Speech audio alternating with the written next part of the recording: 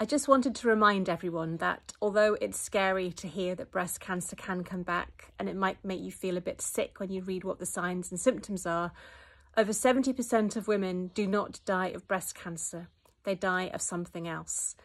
The prognosis for breast cancer is getting better all the time, and there are new treatments being developed every year. So the message is positive.